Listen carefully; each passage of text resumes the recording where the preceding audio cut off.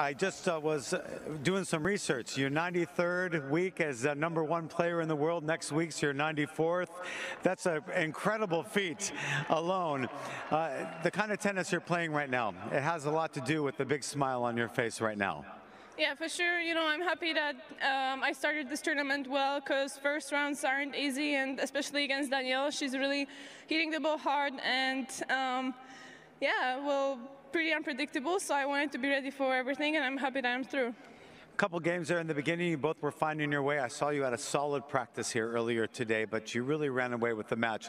What clicked? What do you think stepped you up there to take care of this so decisively in straight sets? Well, I think I just started to make a little bit less mistakes and gave Danielle a chance to do a little bit more, you know. So, yeah, it's a small difference, but at the end I was, you know, I was ready to play well in those important moments in break points and stuff like that. So I'm just happy I kept my focus and stuck with my game no matter what Danielle was doing on the other side of the net.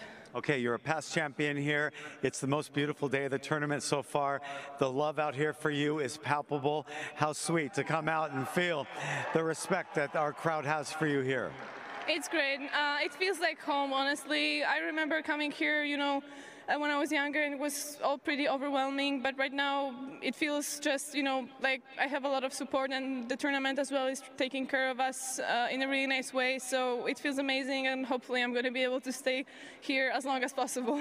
Okay, if there's any real estate agents listening, she just said it feels like home here, so let's hear it for Iga Swiatek, everybody, world #1.